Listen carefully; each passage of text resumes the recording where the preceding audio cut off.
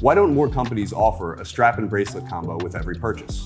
Great question. The simple answer is that a watch that looks great on a strap does not always look great on a bracelet, and vice versa. Sometimes even a strap color change can change the feel of a watch and be just what one needs to connect a bit more deeply with that hunk of metal on the wrist. Bracelets are a bit more complicated as, unless somebody considers the case when designing the bracelet, it will feel like an afterthought. Bracelet quality is also a big discussion. Everything from design quality to quality and type of finish, clasp quality. Are the parts stamped or milled? Are the links solid, folded, hollow? I'm of the mind that if a brand cannot produce a bracelet of a certain quality, either fix that or don't produce a bracelet. Thanks for watching. Make sure to comment your collector questions.